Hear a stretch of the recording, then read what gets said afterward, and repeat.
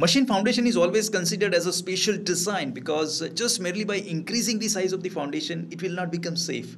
Also, we are managing the amplitude within terms of microns. And if the failure of foundation occurs, then it could lead to substantial financial losses because it could severely impact performance of the plant.